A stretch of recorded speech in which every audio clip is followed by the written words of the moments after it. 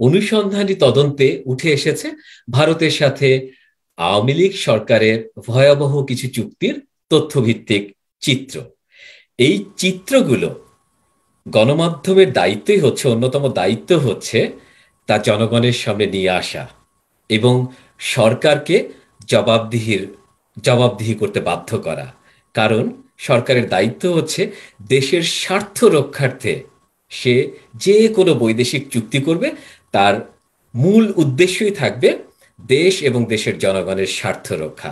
আমরা আজকে এই জায়গাটাই দেখতে চাই এবং এই জায়গাটা দেখতে আমাদের মধ্যে রয়েছেন অভিজ্ঞতা সম্পন্ন শুধুমাত্র সাংবাদিক বা সম্পাদকই নন, উনি দেশের দায়িত্ব পালন করেছেন জ্বালানি উপদেষ্টা হিসাবে। এই ধরনের বায়োলেটারাল এবং দ্বিপাক্ষিক চুক্তির নেগোসিয়েশন অথবা দর কষাকষির মধ্যে উনি নিজে নিয়োজিত ছিলেন। আমরা চলুন উনার কাছ থেকে প্রথমে এই চুক্তির বিষয়টা সম্পর্কে একটা ওভারঅল আইডিয়া নিয়ে নিই এবং তারপর আমাদের সঙ্গে রয়েছেন ব্যারিস্টার নাজির আহমেদ। বহু বছর ধরে উনি লন্ডনে আছেন, উনি একটি কাউন্সিলের স্পিকার হিসেবে কাজ করেছেন এবং ওনার কাছ থেকেও আমরা দেখতে পাবো যে এই চুক্তির বিভিন্ন দিকগুলো এবং বিদেশেও একটি সরকার একটি স্ট্যান্ডার্ড চুক্তি কিরকম করে থাকে। চলুন তাহলে আর সময় ক্ষেপণ না করে আমরা চলে যাই শ্রদ্ধেয় সম্পাদক মাহমুদুর রহমানের কাছ থেকে, আমরা জেনে নিই যে এই চুক্তির ওভারঅল বিষয়টা কি। জি, বিসমিল্লাহির রহমানির রহিম। জনাব ব্যারিস্টার নাজির আহমেদ, জনাব শিবলি সোহেল এবং আমার সহকর্মী আমার দেশের জনাব অলিউল্লাহ নোমান এবং দর্শক শ্রোতা, আসসালামু আলাইকুম। আমরা আজকে আলোচনা করব যে বাংলাদেশের দুটো বন্দর, প্রধান সমুদ্র দুটো বন্দর মংলা এবং চট্টগ্রাম, ভারতকে কিভাবে বাংলাদেশের স্বার্থ বিসর্জন দিয়ে ইজারা দেওয়া হয়েছে সেই বিষয়েই আমরা মূলত আলোচনা করব। এবং এই যে দুটো বন্দর ইজারা দেওয়া হয়েছে, এটা কিন্তু ভারতকে যে করিডোর, বাংলাদেশকে যে ভারতের করিডোর বানানো হয়েছে সেই ষড়যন্ত্রেরই একটি অংশ। তো সেই বিষয়টি নিয়ে আমাদের কাছে ওই চুক্তির কপি এসে পৌঁছেছে, আমরা অনুসন্ধান করে বের করেছি এই চুক্তি। আপনারা জানেন যে জনগণকে কিন্তু আজ পর্যন্ত এই সরকার এই চুক্তির বিষয়ে কোনো ব্যাখ্যা দেয় নাই। তো সেই চুক্তির কপি আমাদের কাছে আসাতেই আমরা মনে করেছি যে বাংলাদেশের নাগরিক হিসেবে এবং গণমাধ্যমের কর্মী হিসেবে আমাদের কর্তব্য বাংলাদেশের জনগণের কাছে এই চুক্তির বিষয় তুলে ধরা। তো এই চুক্তির বিষয়ে কথা বলার আগে বাংলাদেশকে যে করিডোর বানানো হলো ভারতের, এই ষড়যন্ত্রের একটা পটভূমি আপনাদেরকে বলা প্রয়োজন, এটা খুবই গুরুত্বপূর্ণ। এই ষড়যন্ত্র শুরু হয়েছিল 1996 সাল থেকে। আপনাদের মনে আছে 1996 সালে শেখ হাসিনা প্রথমবারের মতো সরকারে এসেছিলেন এবং শেখ হাসিনা প্রথমবারের মতো সরকারে এসেই ভারতের সাথে এ বিষয়ে আলোচনা শুরু করেন। এবং যেহেতু তিনি প্রথমবারের মতো এসেছিলেন এবং দীর্ঘদিন পরে আওয়ামী লীগ 21 বছর ক্ষমতার বাইরে ছিল, 21 বছর পরে ক্ষমতায় আসার কারণে তিনি ভারতের যে পদলেহী সেটা এভাবে প্রকাশ করতে পারেননি যেটা গত 14 বছরে প্রকাশ করেছে। আপনারা জানেন যে শেখ হাসিনা নিজেই বলেছেন যে তিনি ভারতকে যা দিয়েছেন গত 14 বছরে এটা ভারত কোনোদিন ভুলবে না। তার মানে তিনি তার নিজের অপরাধ নিজ মুখে স্বীকার করে নিয়েছেন। তো যাই হোক, এই যে ভারতকে করিডোর দেয়া, এই ষড়যন্ত্র চলতে থাকে তখন থেকে এবং এই ষড়যন্ত্র বিএনপি আমলেও 2001 থেকে 2006 পর্যন্ত অব্যাহত ছিল। এবং সেই সময় ভারত কি করেছিল, আন্তর্জাতিক অর্থ লগ্নিকারী প্রতিষ্ঠান যেগুলো আছে, যেমন ওয়ার্ল্ড ব্যাংক, এডিবি, এখন IMF এর নাম আপনারা শুনতে পাচ্ছেন খুব বেশি করে, সেগুলোর মধ্যে তাদের সমর্থকদের তারা প্রভাবিত করেছিল যাতে তারা বাংলা তৎকালীন বিএনপি সরকারের উপরে বা 4 দলীয় সরকারের উপরে চাপ সৃষ্টি করে যাতে করে বাংলাদেশকে করিডোর হিসেবে দিয়ে দেওয়া হয় ভারতকে। এবং আপনি যে বলেছেন আমি জ্বালানি উপদেষ্টা ছিলাম, তার সঙ্গে আমি বিনিয়োগ বোর্ডের চেয়ারম্যানও ছিলাম, আপনাদের হয়তো মনে আছে। এবং 5 বছর বিনিয়োগ বোর্ডের চেয়ারম্যানের দায়িত্ব পালন করেছি এবং সরকারের শেষ 1.5 বছর 18 মাস জ্বালানি উপদেষ্টার দায়িত্ব পালন করেছি। তো সেই সময় এই এডিবি এবং ওয়ার্ল্ড ব্যাংকের যারা কান্ট্রি রিপ্রেজেন্টেটিভ ছিলেন বাংলাদেশে, তারা প্রায়শই আমার সাথে দেখা করতে আসতেন, আমার কাজের খাতিরে আসতেন, এবং তারা সর্বদা আমাকে কনভিন্স করতে চাইতেন যাতে আমি ভারতের এই করিডোরের বিষয়টি মেনে নেই। তারা অবশ্য করিডোর বলতেন না, তারা সবসময় এটাকে ট্রানজিট বলতেন। এই ট্রানজিটের দাবি মেনে নেই এবং আমি যেন মন্ত্রিসভায় এটার পক্ষে ওকালতি করি। কিন্তু আপনারা জানেন যে এই ভারতকে ট্রানজিট দেওয়ার ব্যাপারে, বা আমি যেটাকে করিডোর বলি, এই ব্যাপারে আমার অবস্থান একেবারেই পরিষ্কার ছিল। আমি সর্বদা বলে এসেছি, গত 22 বছর ধরে বলছি আমি, যে এটা করা হলে বাংলাদেশের সার্বভৌমত্ব ক্ষুণ্ণ হবে এবং বাংলাদেশের নিরাপত্তাও ক্ষুণ্ণ হবে। এই কাজটি করবার জন্য এরা কি করলো, আপনাদের মনে আছে যে 1/11 সরকার ক্ষমতায় আসলো, একটা ভারত এবং মার্কিন যুক্তরাষ্ট্রের এক ধরনের সহযোগিতায় একটা সেনা অভ্যুত্থান ঘটিয়ে, অন্য প্রকার সেনা অভ্যুত্থান ঘটিয়ে বাংলাদেশে গণতন্ত্রকে বিসর্জন দেয়া হলো। এবং সেই সময় বিএনপি সরকার থাকতেই বাংলাদেশে যারা চিহ্নিত ভারতপন্থী মিডিয়া এবং চিহ্নিত ভারতপন্থী বুদ্ধিজীবী, তাদেরকে দিয়ে তারা এক ধরনের প্রচারণা শুরু করলো। এবং এই প্রচারণা তারা 2001 থেকে 2006 অব্যাহতভাবে করেছে, এবং 1/11 সরকারের 2 বছরেও তারা এই প্রচারণা করেছে। প্রচারণাটা কি ছিল? প্রচারণা ছিল যে বাংলাদেশকে যদি ট্রানজিট দেওয়া হয় বাংলাদেশের ভেতর দিয়ে ভারতের পণ্য আনা নেওয়ার জন্য, তাহলে বাংলাদেশ নাকি এত আয় করবে যে বাংলাদেশ সিঙ্গাপুর হয়ে যাবে। এই বাংলাদেশ সিঙ্গাপুর হয়ে যাওয়ার গল্প কিন্তু আমরা অনেকদিন ধরে শুনছি। এবং শুধু তাই নয়, এই ধরনের পত্রিকা যেগুলোকে আমরা জানি, বিশেষ করে প্রথম আলো এবং ডেইলি স্টার, এরাই প্রধানত দায়িত্ব নিয়েছিল এই ভারতের স্বার্থ রক্ষা করবার জন্য। এবং তারা প্রায় প্রতিদিন সেমিনার করে প্রচারণা চালাতো যে ট্রানজিট দিয়ে দেওয়া হলে ট্রানজিট থেকে বাংলাদেশ বছরে $1 বিলিয়ন বেশি আয় করবে। তো আজকে 14 বছর ধরে বাংলাদেশে ট্রানজিট দেওয়া হয়েছে, আমি যেটাকে করিডোর বলি। $1 বিলিয়ন তো দূরের কথা, কোন বছর বোধহয় $10 মিলিয়ন বাংলাদেশ সরকার আয় করে নাই, বরং বাংলাদেশ সরকারের সার্বভৌমত্ব বিসর্জন দেওয়া হয়েছে। এবং এই ষড়যন্ত্রের অংশ হিসেবেই আপনাদের মনে থাকার কথা যে 1/11 সময় সিপিডির executive director mister Debapriya Bhattacharya, তাকে সরকারি দায়িত্ব দিয়ে তাকে অ্যাম্বাসেডর বানিয়ে জেনেভায় ইউএনওতে পাঠানো হয়েছিল, বাংলাদেশের অ্যাম্বাসেডর বানিয়ে।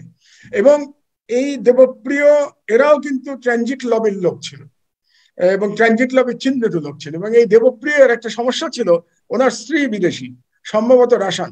এবং বাংলাদেশ সরকারের তখন আইন ছিল যে কোন বিদেশি কূটনীতিকের স্ত্রী, বাংলাদেশের কূটনীতিকের স্ত্রী বিদেশি স্ত্রী থাকতে পারবে না। বিদেশি স্ত্রী যদি থাকে তাহলে তাকে কূটনীতির মানে ডিপ্লোম্যাটের দায়িত্ব তাকে দেয়া যাবে না, এটাই আইন ছিল। আপনারা শুনলে অবাক হবেন যে 1/11 সরকার শুধুমাত্র দেবপ্রিয়র জন্য এই আইন পরিবর্তন করেছিল। এই আইন পরিবর্তন করে দেবপ্রিয় ভট্টাচার্যের স্ত্রী রাসান হওয়া সত্ত্বেও আইন পরিবর্তন করে তাকে জেনেভায় পাঠানো হয়েছিল। আপনারা বুঝতে পারছেন ষড়যন্ত্রটা কতটা গভীর এবং কতটা সুদূর প্রসারী ছিল।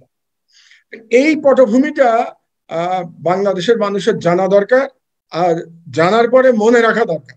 সমস্যা হলো, আমি যে কথাটা সবসময় বলি, বাঙালি মুসলমানের স্মৃতিশক্তি বড় দুর্বল, তারা সবকিছু খুব সহজে তারা ভুলে যায়।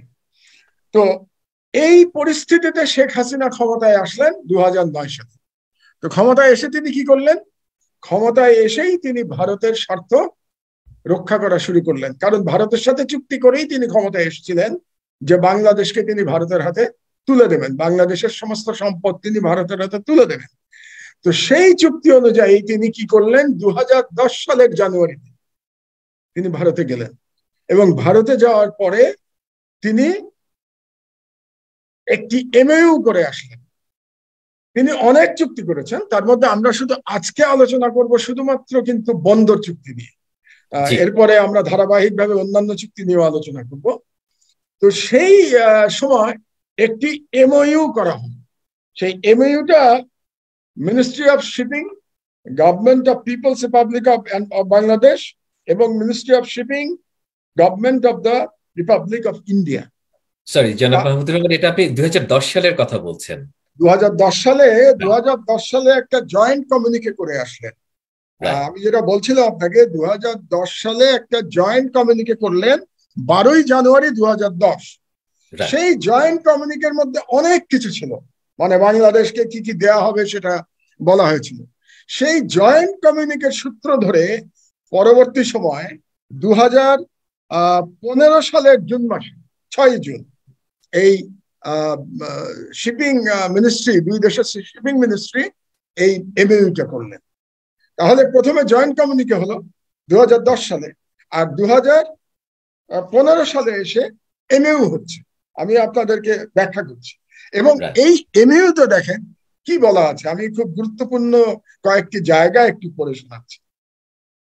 সেখানে বলা আছে, whereas as a reflection of the intention expressed in the joint communique of 12 January 2010 issued on the occasion of the visit of India of Her Excellency Sheikh Hasina, Prime Minister of Bangladesh, it has been decided by the Government of People's Republic of Bangladesh, hereinafter referred to as GOB, to allow the Government of the People's Republic of India, hereinafter referred to as GOI, to use Chittagong and Bangla ports of Bangladesh for movement of goods to and from India.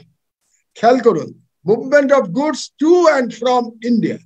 তার মানে তারা বলছে যে joint কমিউনিকেতে যে expression, intention যেটা করা হয়েছিল, শেখ হাসিনা এবং তৎকালীন ভারতীয় প্রধানমন্ত্রী যেটা করেছিলেন, সেই সময় কংগ্রেস সরকার ক্ষমতায় ছিল, মনমোহন সিং ছিলেন প্রধানমন্ত্রী সেই সময়।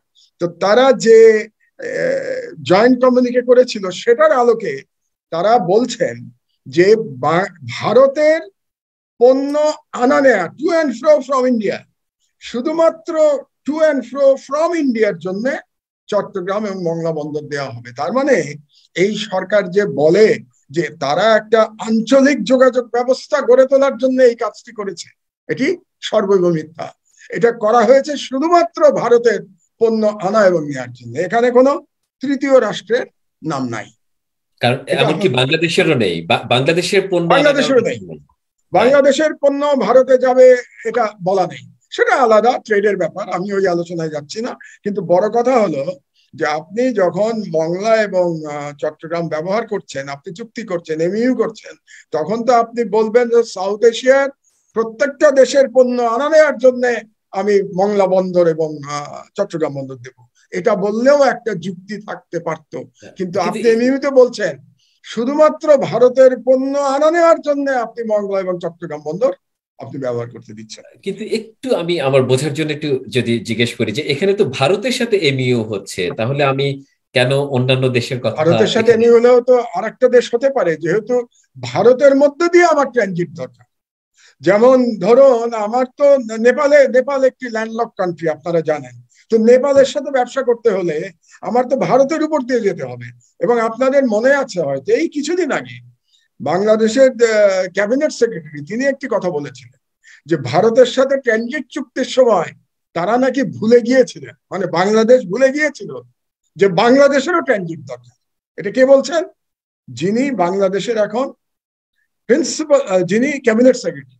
তার মানে বাংলাদেশের স্বার্থের কথা তারা ভুলে গিয়েছিলেন, তাদের মনেই ছিল না। মানে এতই তাদের তারা ছিল ভারতকে খুশি করা যে বাংলাদেশের স্বার্থ দেখার মতো চিন্তা কারো মধ্যে আসে নাই। এটা গেল একটি। আচ্ছা, এখন আমি আন্ডারস্ট্যান্ডিং এর 1 নম্বর ধারাতে আসছি। কেমন? এই যেটা সই করা হয়েছে এখানে 6টি ধারা আছে এই ভিডিওতে, আমি 1 নম্বরে আসছি। আচ্ছা, এখানে আমি একটু পড়ে শোনাচ্ছি আপনাকে 1 এবং 2। এখানে 1-এ বলা আছে, Bangladesh shall allow use of Chittagong and Mongla ports for the movement of goods to and from India, abaro to and from India. Both the countries agree that necessary instruments, agreements, protocols, etc.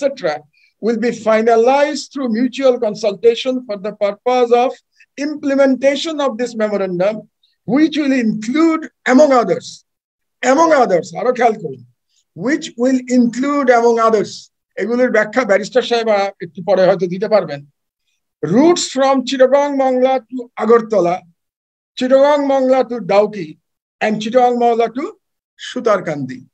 তার মানে বলছে তিনটা রুটের কথা specific করছে, কিন্তু তার আগে একটা কথা বলে দিচ্ছে এমং আদার্স, তার মানে আরো আছে। সেটাতে আমি পরে চুক্তির মধ্যে আসবো আমরা, যে এমং আদার্স এর মানেটা কি। এটা গেল 1 নম্বর। আর 2 নম্বর কি ডিফাইন করেছে তারা পরবর্তীতে অ্যামং আদার্স? হ্যাঁ, ডিফাইন করেছে, আমি আসবো, এটা চুক্তিতে আসবো। আমরা এখন এমইউ নিয়ে আলোচনা করছি, এমং আদার্স চুক্তিতে আসবো। আচ্ছা, 2 নম্বর ধারায় বলছি কি, both the countries agree that the movement of goods to and from Chittagong and Mongla ports may be by waterways, rail, road or multimodal transport. তাহলে বাকি থাকলো কি? আপনি বলছেন maybe waterways, rail, road or multimodal transport. তার মানে এই এমইউর মাধ্যমে আপনি বাংলাদেশের সমস্ত যোগাযোগ ব্যবস্থা ভারতের ব্যবহারের জন্য মুক্ত করে দিয়েছেন এই 2 নম্বরের মাধ্যমে। কারণ আপনি তো কোনোটা বাদ রাখেন নাই। ওয়াটারওয়েজ আছে, রেল আছে, রোড আছে, মাল্টিমোডাল আছে। মাল্টিমোডাল বলতে এয়ারও আছে, সবই আছে। মানে বাংলাদেশ একটা নামে মাত্র স্বাধীন দেশ। বাংলাদেশ প্রকৃতপক্ষে এখন ইজ আনডিক্লেয়ার্ড কলোনি অফ ইন্ডিয়া। এটাই চুক্তির মধ্যেই প্রমাণিত হচ্ছে।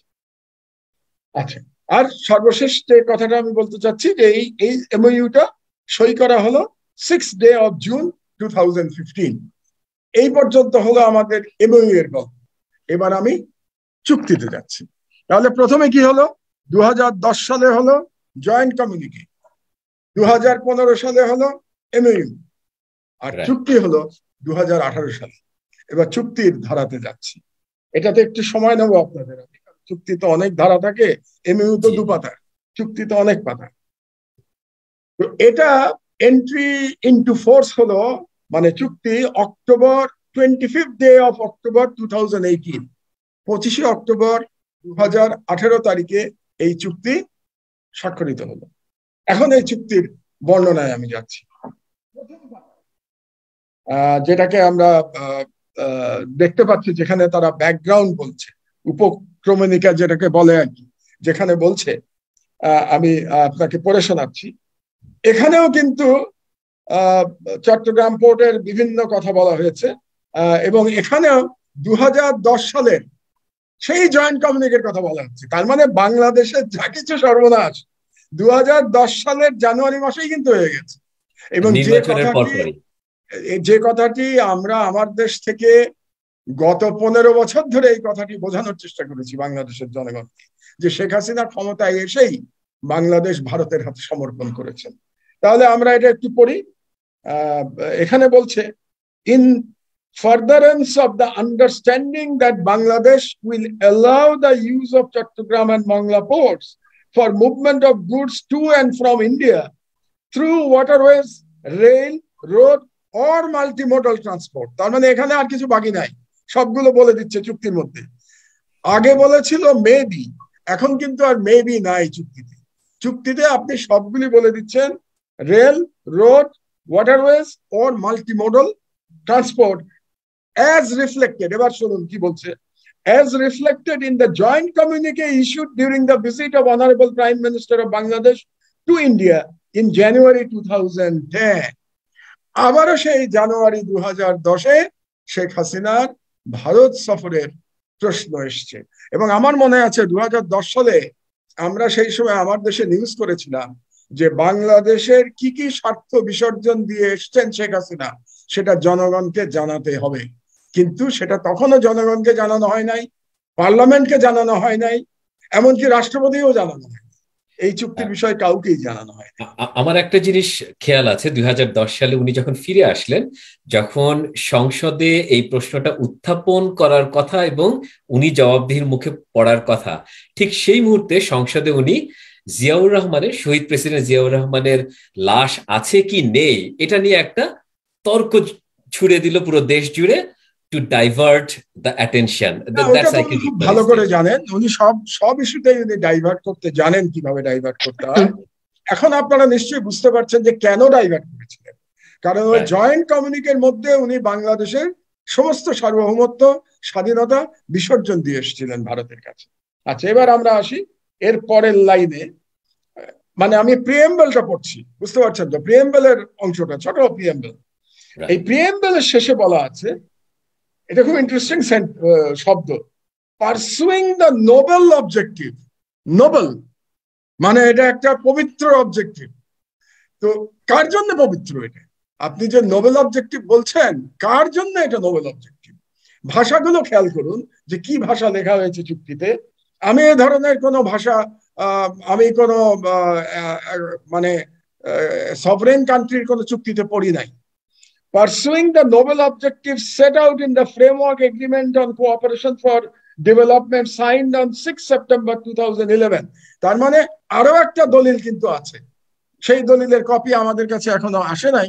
আমরা চেষ্টা করবো এই দলিলের কপিটাও আনার জন্য, যেটা 2011 সালের 6 সেপ্টেম্বর।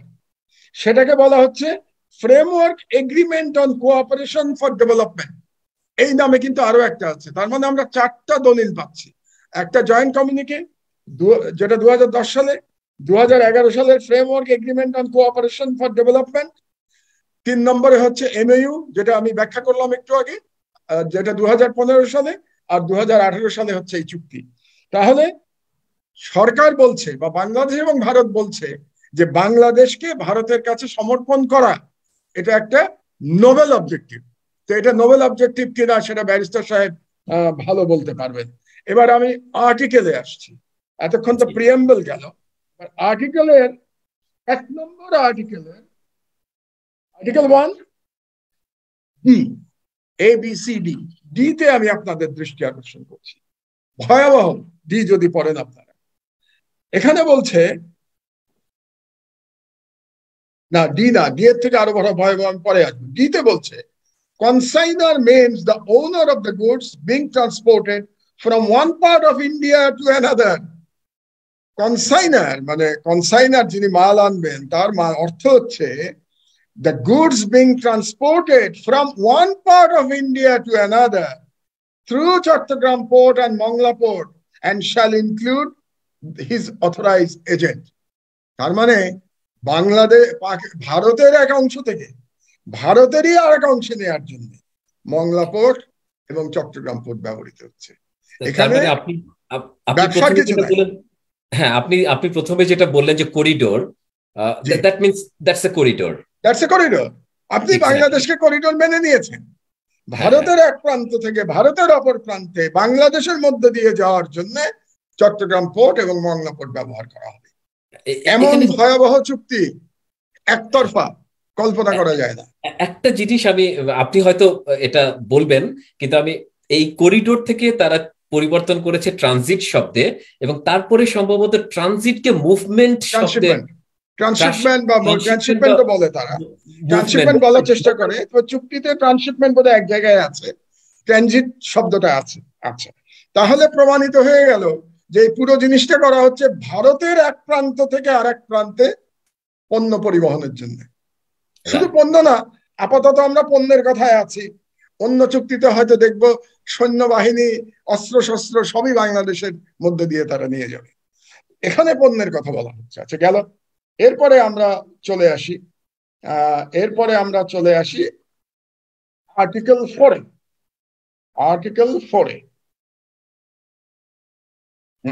আর্টিকেল 4-এ আপনি দেখুন, আর্টিকেল 4-এ 1 নম্বর। একটা ভয়াবহ আর্টিকেল আপনাদের শোনালাম যে ভারতের এক প্রান্ত থেকে আরেক প্রান্তে যাওয়ার জন্য বাংলাদেশের ভেতর দিক দিয়ে নিয়ে যাওয়ার জন্য মংলা পোর্ট এবং চট্টগ্রাম পোর্ট ব্যবহৃত হচ্ছে। আর এবার যেটাতে আসছি আমি, সেটা হলো exemption from regular physical inspection. খেয়াল করে দেখুন কি বলছে।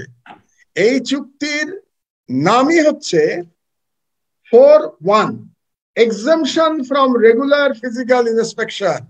আপনি রেগুলার ফিজিক্যাল ইন্সপেকশন থেকে অব্যাহতি দিচ্ছেন ভারতকে। তার মানে কি নিয়ে যাচ্ছে এর মধ্যে আপনি জানেন না, এবং আপনি ফিজিক্যাল ইন্সপেকশন করতে পারবেন না। এবং পুরো আমি ক্লজটা এখন পড়ে শোনাচ্ছি। Subject to the conditions laid down in the standard of procedure, যেটা হয়তো তারা একটা তৈরি করে নিয়েছে standard of procedure, SOP. The goods being carried under this agreement shall be exempted from routine physical customs inspection en route। Can imagine, can imagine যে এই চুক্তির অধীনে যে সমস্ত মালামাল নিয়ে যাওয়া হবে ভারতের এক প্রান্ত থেকে আর এক প্রান্তে, কিংবা বিদেশ থেকে ভারতের এক প্রান্তে, সেগুলোকে ফিজিক্যাল রেগুলার রুটিন, আপনি রুটিন ফিজিক্যাল ইন্সপেকশন পর্যন্ত করতে পারবেন না। বিশেষ ইন্সপেকশন তো দূরের কথা, আপনি রুটিন ইন্সপেকশন পর্যন্ত করতে পারবেন না। আপনারা দাবি করেন আপনারা স্বাধীন দেশের নাগরিক, বাংলাদেশ স্বাধীন দেশ। তো আমরা যে এতদিন ধরে বলছিলাম যে বাংলাদেশে এইভাবেই বাংলাদেশকে শেখ হাসিনা বিক্রি করে দিয়েছেন, সেটা আজকে প্রমাণিত হচ্ছে।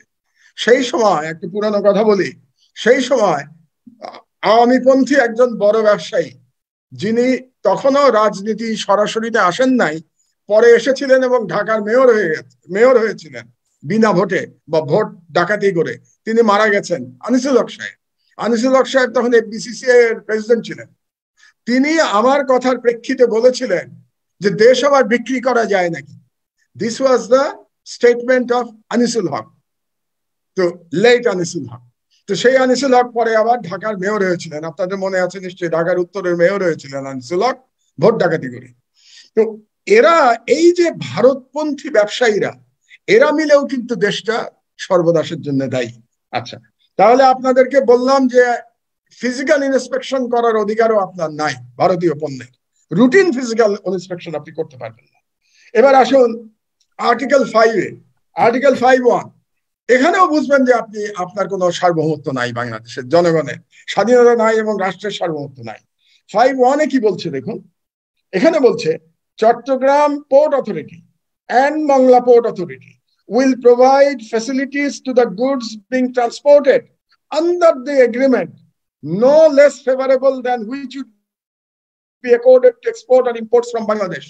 এই পর্যন্ত ঠিক আছে, যে আপনি যে পণ্য আনবেন সেই পণ্যের ক্ষেত্রে বাংলাদেশি পণ্যের তুলনায় এটাকে লেস ফেভারেবল করা যাবে না। এটা হতে পারে যে আপনি লেস ফেভারেবল করবেন না, এটা আমি মানতে রাজি আছি, এটা চুক্তিতে থাকতেই পারে, কিন্তু তারপরে ভয়াবহ। এরপরে কি বলছে, and এর পরে দেখেন কি বলছে, and shall endeavor to provide priority space at their ports of goods being transported under this agreement. Shall, আপনাকে এটাকে অগ্রাধিকার দিতে হবে। আপনি আগে তো বলছেন যে বাংলাদেশের অন্যান্য ইম্পোর্টারদের তুলনায় তাদের সাথে আপনি মানে তাদেরকে আপনি বঞ্চিত করতে পারবেন না সেই ব্যবহারের থেকে, কিন্তু তারপরে বলছে shall endeavor to provide priority space না, priority space at their ports of goods, তার মানে shall endeavor, আপনাকে shall দিতে হবে। এটা ব্যারিস্টার নাজির সাহেব ভালো করে বলতে পারবেন যে অর্থটা কি, যে এখানে প্রয়োজন পড়লে বাংলাদেশের পণ্য ফেলে দিয়ে হলেও বা বাংলাদেশের পণ্য জাহাজে রেখে ডেমারেজ দিয়েও আপনাকে ভারতীয় পণ্যকে অগ্রাধিকার দিতে হবে। এই হচ্ছে আপনার চুক্তি। সাধারণভাবে আমরা যেটা বুঝছি যে যখনই বলছে যে প্রোভাইড প্রায়োরিটি স্পেস এট দেয়ার পোর্টস, এটা কিন্তু শুধু প্রায়োরিটি না, বলে নাই shall endeavor to provide priority space, priority space আপনার ভারতীয়দের দিতে হবে। তাহলে কি দেখলেন, এক নম্বর ভারতীয় পণ্য বাংলাদেশের ভেতর দিয়ে যাবে, ইট ইজ এ করিডোর, আমরা যে কথাটা সবসময় বলছিলাম। 2 নম্বর দেখলেন আপনি রুটিন ইন্সপেকশনও করতে পারবেন না, রুটিন ফিজিক্যাল ইন্সপেকশন। 3 নম্বরে দেখলেন বাংলাদেশের পণ্য ফেলে দিয়ে ভারতীয় পণ্যকে অগ্রাধিকার দিতে হবে। আচ্ছা, এবার আসেন আপনি আর্টিকেল 5 তো বললাম, আর্টিকেল 6-এর ওই যে আপনি বলছিলেন না যে আমরা এর আগে 3টা রুটের কথা বলেছিলাম, তখন আপনি প্রশ্ন করেছিলেন যে অন্য রুটের কথা কি বলা হয়েছে। এবার আপনি শোনেন যে কি কি রুটের কথা বলা হয়েছে। The movement of goods under this agreement through Chittagong or Bangla Port shall be in accordance with the signed MOU through the following routes and port of entry/exit. Following routes এবার আসছি আমি। এখানেও দেখেন বাংলাদেশের জনগণকে কিভাবে বোকা বানানো হয়েছে। 1 নম্বরে বলছে চট্টগ্রাম পোর্ট, মংলা পোর্ট, আগরতলা ভায়া আখাউড়া। আপনার মনে আছে আখাউড়াতে পণ্য নেওয়ার জন্য তিতাস নদী বন্ধ করে, তিতাস নদীর উপর দিয়ে বাঁধ তৈরি করা হয়েছিল, নদী বন্ধ করে, এবং তার বিরুদ্ধে আমি লং মার্চ করেছিলাম। তখন আমি প্রথমবার জেল থেকে বেরিয়েছি, আমি লং মার্চ করেছিলাম, লং মার্চ করে সেই বাঁধ আমি কাটবার উদ্যোগ নিয়েছিলাম। কিন্তু সেটা আমার ক্ষমতায় কুলায় নাই, সেই বাঁধ কাটা আমার পক্ষে সম্ভব হয় নাই। যাই হোক, তো Chittagong port Mongla port two Agartala ভায়া Akhaura 1। 2, Chittagong port Mongla port two Dawki ভায়া তামাবিল সিলেট দিয়ে। 3, Chittagong port Mongla port two Sutarkandi ভায়া শেওলা। এই তিনটার কথা কিন্তু এমএইউতে ছিল। আপনি প্রশ্ন করেছিলেন যে আরো রুট আছে কিনা, এই তিনটি রুটের কথা এমএইউতে ছিল। এবার শুনুন বাকি রুটগুলোর গল্প। Chittagong port Mongla port two Srimantapur ভায়া বিবির বাজার, এটা সম্ভবত কুমিল্লা দিয়ে, বিবির বাজার বোধহয় কুমিল্লায়। হচ্ছে Agartala two Chittagong port Mongla port ভায়া আখাউড়া, মানে উল্টো দিক দিয়ে আগরতলা থেকে আসবে। তারপরে Dawki two Chittagong port Mongla port ভায়া কামাবিল, তারপরে Sutarkandi two Chittagong port oblique Mongla port ভায়া শেওলা, তারপর Srimantapur two Chittagong port Mongla port ভায়া বিবির বাজার। এই পর্যন্ত গেল ABCDEFGH। এরপরে আমি যেটাকে বলবো সেটা সব থেকে গুরুত্বপূর্ণ, এগুলো কিছুই না। আই, এটা হলো লাস্ট এই চুক্তির আইটা শুনুন। Any other root as approved by the intergovernmental committee. Any other route as approved by the intergovernmental committee. It is open-ended. Open-ended. এই চুক্তি কমপ্লিটলি ওপেন-এন্ডেড। এখন ব্যারিস্টার নাজির সাহেব বলবেন যে এরকম ওপেন-এন্ডেড চুক্তি কখনো হয় কিনা। এই ওপেন-এন্ডেড মানে হচ্ছে সারা বাংলাদেশকে যদি তারা ব্যবহার করে এই ট্রানজিট বা করিডোর হিসেবে, আপনি সেখানে বাধা দিতে পারবেন না। কারণ ইন্টার গভর্নমেন্টাল কমিটি তো বাংলাদেশের সব দালাল শ্রেণীর লোকজন থাকবে, তাদেরকে ক্রয় করা তো কোনো ব্যাপার না, তাদেরকে কেনা খুব সহজ, তাই না?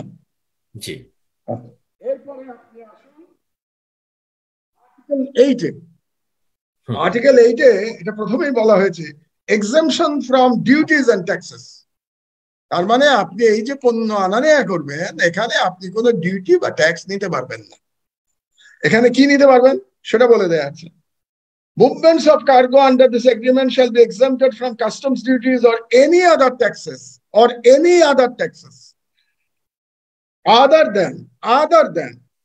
than administrative operational fees and other charges as prescribed by the Intergovernmental Committee for Transit of Goods. তাহলে কি বলছে যে আপনি কোনো চার্জ দিতে পারবেন না শুধুমাত্র অ্যাডমিনিস্ট্রেটিভ চার্জ ছাড়া, যেটা ঠিক করবে কে? আবার সেই inter governmental committee. Inter governmental কমিটির মধ্যে তো রয়ের সব এজেন্টরা বসে আছে, তাই না? বাংলাদেশের পক্ষে যারা কমিটিতে আসবেন তারা প্রত্যেকে রয়ের এজেন্ট ছাড়া তো আর কিছু না। তো তার মানে বাংলাদেশকে ফ্রি, বিনা পয়সায় ট্রানজিট সুবিধা দেওয়া হচ্ছে বা করিডোর সুবিধা দেওয়া হচ্ছে। এবং বাংলাদেশের অনেক মন্ত্রী কিন্তু এই কথা বলেছেন, আপনাদের মনে আছে নিশ্চয়ই। মশিউর রহমান হলেন এই সরকারের ইকোনমিক অ্যাডভাইজার। তিনি বলেছিলেন যে তাদের কাছ থেকে কোনো ফি নেয়া আমাদের এটা উচিত হবে না, যেহেতু তারা মুক্তিযুদ্ধের সময় আমাদেরকে সাহায্য করেছিল। তাহলে সেই যে $1 বিলিয়ন গল্প ওটা কোথায় গেল? দেবপ্রিয় ভট্টাচার্য বলেছিলেন কোন এক সময় যে বাংলাদেশ সিঙ্গাপুর হয়ে যাবে সবসময় বলেছিলেন, সবসময় বলেছিলেন। আচ্ছা, এরপরে আপনি আসুন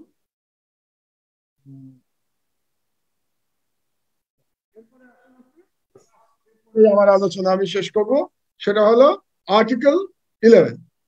তো আর্টিকেল 11-এর 3, এখানে আপনি অ্যামেন্ডমেন্টের একটা জায়গা রাখা হয়েছে। তো সেই অ্যামেন্ডমেন্ট করা কিন্তু সম্ভব না যদি না ভারতীয় কর্তৃপক্ষ রাজি হয়। কেন আমি বলছি আপনাকে, এখানে বলছে such amendments, মানে যদি অ্যামেন্ডমেন্ট করতে হয় আপনাকে এই চুক্তি, shall be subject to the approval of the contracting parties। তার মানে হচ্ছে এই অ্যামেন্ডমেন্ট আপনি একা করতে পারবেন না, আপনাকে এই অ্যামেন্ডমেন্ট করতে হলে ভারতেরও সম্মতি লাগবে। এবং তার চেয়ে বড় কথা হচ্ছে বাংলাদেশে কোনো দেশপ্রেমিক সরকার ছাড়া অ্যামেন্ডমেন্টের কি আমরা স্বপ্ন দেখতে পারি? তো কাজেই এই হচ্ছে মানে চূড়ান্ত দেশবিরোধী চুক্তির একটা সরি, আমি জি। সর্বশেষ যে বক্তব্য দিয়ে আমার শেষ করবো আমার বক্তব্য, যে বাংলাদেশের একজন নাগরিক হিসেবে আমার দাবি হচ্ছে এই চুক্তি বাতিল করতে হবে। এই দাবি আমি কিন্তু শেখ হাসিনার কাছে করছি না। আপনি শেখ হাসিনার কাছে দাবি করে কি করবেন? একটা ফ্যাসিস্ট ইল্লিগাল ভারতের দালাল প্রধানমন্ত্রীর কাছে দাবি করার কিছু নাই। এই সরকারের কাছে যারা দাবি করে তাদের প্রতি আমার করুণা হয়। এই দাবি আমি রেখে যাচ্ছি বাংলাদেশের জনগণের কাছে, এবং এই দাবি আমি করে যাচ্ছি এই সরকারের নিশ্চয়ই এক সময় পতন হবে। সব ফ্যাসিস্টেরই পতন হয়, এবং যে দেশপ্রেমিক সরকার আসবে তাদের কাছে আমি দাবি করছি যে এই চুক্তি অবশ্যই বাতিল করতে হবে। আর লাস্ট, যারা ভারতকে ট্রানজিট দেওয়ার জন্য প্রায় গত 30 বছর ধরে প্রচারণা চালিয়েছে, মিথ্যা প্রচারণা চালিয়েছে, বাংলাদেশের জনগণকে বিভ্রান্ত করেছে, তারা মিডিয়ার লোকই হোক, তারা পলিটিশিয়ানই হোক, কিংবা তারা তথাকথিত বুদ্ধিজীবী হোক, তাদের প্রত্যেকের বিচার করতে হবে। শুধু চুক্তি বাতিল করে হবে না, এদের প্রত্যেকের বিচার দাবি জনগণের কাছে করে এই চুক্তির ব্যাখ্যা আপাতত আমি শেষ করলাম। ধন্যবাদ আপনাদের। অনেক অনেক ধন্যবাদ জনাব সম্পাদক মাহমুদুর রহমান সাহেব। আমরা একটা আইডিয়া পেলাম। আমি এই প্রসঙ্গে বলতে চাই, দর্শক মন্ডলী যারা আপনারা উপস্থিত আছেন, আমি দেখতে পাচ্ছি ফেসবুকে অসংখ্য কমেন্ট এসেছে। তো একটা জিনিস আপনাদের সবারই খেয়াল আছে যে আমরা বিভিন্ন সময় শুনে আসছি যে দেশ বিরোধী চুক্তি হচ্ছে, দেশ বিরোধী চুক্তি হচ্ছে। যেমন ধরুন, সিম্পলি আমরা যদি আবরারের কথাও ধরি, আবরারকে যে পিটিয়ে হত্যা করা হলো কারণ আবরারের মতো একজন ইয়াং ম্যান, মাত্র বুয়েটে পড়াশোনা করছে, একজন ছাত্র, সেও কিন্তু বুঝতো বা জানতো, তারও একটা পারসেপশন ছিল যে চুক্তিগুলো দেশের স্বার্থ বিরোধী হচ্ছে। কিন্তু এতটাই এতটাই প্রতিক্রিয়াশীল এই গোষ্ঠী এবং এই মাফিয়া গোষ্ঠী যে এই ছেলেটাকে পিটিয়ে হত্যা করলো।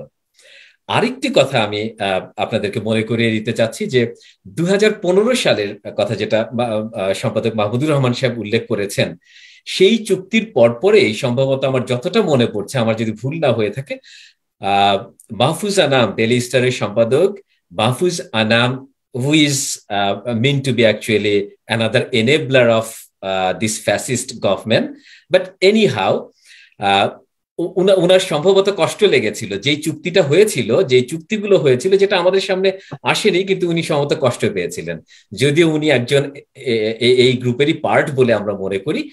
তো উনি সম্পাদকীয়তে লিখেছিলেন, এরকম একটা কথা ছিল লাস্টে, ইংলিশে, যেটার বাংলা করলে অর্থ দাঁড়ায় এরকম, যে সবই দিয়ে আসলেন, কিছুই নিয়ে আসলেন না। মানে এটা কি ধরনের চুক্তি হলো? তার পরপরে আমরা কিন্তু দেখলাম যে মাহফুজ আনামের বিরুদ্ধে অসংখ্য কেস, অসংখ্য কেস। আপনি এখানে মাহফুজ আনামকে গ্লোরিফাই করছেন, আপনার সাথে আমি একমত না, আমি দুঃখিত। কারণ হচ্ছে এই মাহফুজ আনামরা এই বাংলাদেশের আজকের এই পরিণতির জন্য দায়ী। এবং আপনি যে লেখার কথা বলছেন, এই সমস্ত লেখা তারা লেখে যাতে আমি যে বিচারের দাবি এখন করছি, সেরকম বিচারের যদি পরিস্থিতি তৈরি হয়, তখন তারা আপনার মধ্যেই বলতে পারবে যে আমি লিখেছিলাম। তো এই সুযোগ এদেরকে দেয়া যাবে না। কারণ দেশের সর্বনাশ করার পরে এবং বাংলাদেশের সংস্কৃতি, বাংলাদেশের সার্বভৌমত্ব বিসর্জন দেওয়ার যে কজন কলকাঠি নেড়েছেন ভারতের কাছে, হিন্দুত্ববাদের কাছে বাংলাদেশকে বিসর্জন দেওয়ার, তাদের মধ্যে মাহফুজ আনাম অন্যতম ব্যক্তি, অন্যতম অপরাধী। সুতরাং তিনি যেটা লিখেছিলেন সেটা সম্ভবত তার বিবেকের বশবর্তী হয়ে না, তিনি লিখেছিলেন ভবিষ্যতের বিচার থেকে বাঁচবার জন্য। আচ্ছা আচ্ছা, হ্যাঁ, অনেকেই অবশ্য, জনগণের মধ্যে অনেকেই দিল্লি স্টার বলে বলেন, ডেইলি স্টার পরিবর্তে। যাই হোক, আমরা এখন চলে যাই ব্যারিস্টার নাজির আহমেদের কাছ থেকে শুনতে। আমরা তার কাছ থেকে এর বিভিন্ন অ্যাসপেক্ট গুলো জানবো, এবং পরবর্তীতে আমরা জনাব মাহমুদুর রহমান সাহেবের কাছে আবার ফিরে আসব। আমার একটা প্রশ্ন থাকবে ওনার কাছে আমরা যখন ফিরে আসব, যে আপনি আজকে দায়িত্বে থাকলে কিভাবে করতেন চুক্তিটি। আমরা সেই প্রশ্নে যাব। তার আগে আমরা ব্যারিস্টার নাজির আহমেদ সাহেবের কাছ থেকে একটু শুনে নিই। জি, barrister Nazir Ahmed. Thank you শিবলি। সোহেল সাহেব, আমার কথা শোনা যাচ্ছে? জি জি জি। আপনাকে অশেষ ধন্যবাদ। ধন্যবাদ জনাব অলিউল্লাহ নুমান সাহেবকে।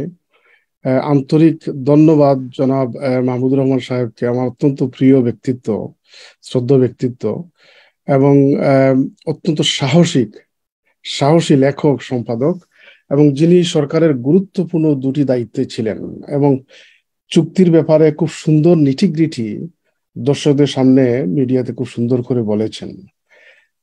আমারও সুযোগ হয়েছে, সৌভাগ্য হয়েছে এই চুক্তিটা পড়ার, এবারে প্রথম থেকে শেষ পর্যন্ত চুক্তির বিভিন্ন ধারা, শব্দ, শব্দের অর্থে কি হতে পারে, এগুলা পড়ে দেখার সুযোগ হয়েছে। এবং লিগ্যাল পার্সন না হওয়ার পরেও মাহমুদুর রহমান সাহেব অত্যন্ত সুন্দর করে, যেটা আমি দাগ দিয়েছিলাম, যেটা আমি বলার জন্য নোট করেছিলাম, উনি খুব সুন্দর করে একবারে আই ক্যাচিং ওয়েতে বলে দিয়েছেন।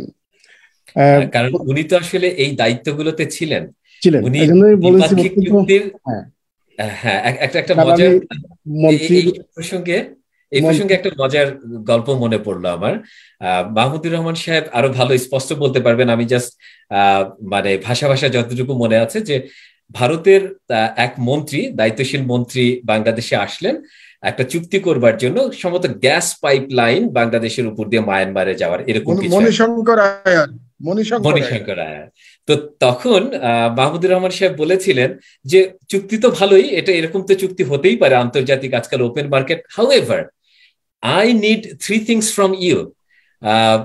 এটা এটা এটা কি ছিল মাহমুদুর রহমান সাহেব ভালো বলতে পারবেন, যে তিনটি শর্ত দিয়েছিলেন।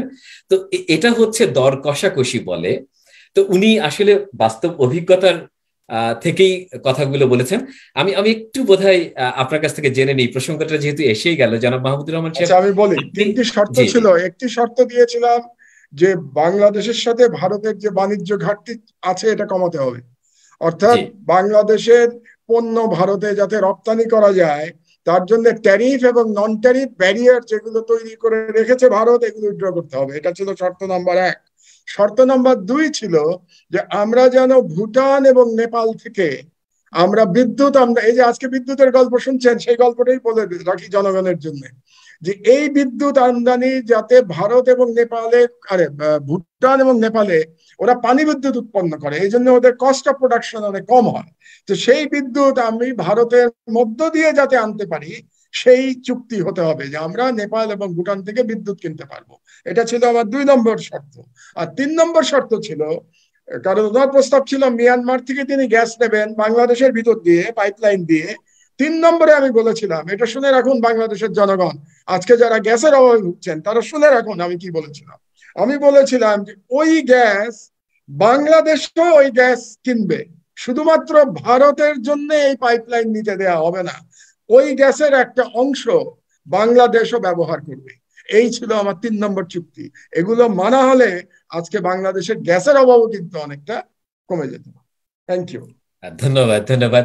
সরি ব্যারিস্টার নাজির আহমেদ, না না, আপনাকে ঠিক আছে। ইন্টারাপ্ট করলাম, কারণ এই এই জিনিসটা, না না, কারণ ঠিক উনি আছে। ওই অভিজ্ঞতা থেকে আসলে আলোচনা না করেছেন, না, আমরা আমি বুঝতে যেটা পারছি। বলছিলাম যে সরকারের দুটি গুরুত্বপূর্ণ দায়িত্বে মন্ত্রীর প্রটোকল সম্মিলিত উপদেষ্টা, জানালি উপদেষ্টা ছিলেন, বিনিয়োগ বোর্ডের চেয়ারম্যান ছিলেন, নিজ চোখে দেখেছেন, যার কারণে তার কথাগুলো অত্যন্ত বাস্তবসম্মত।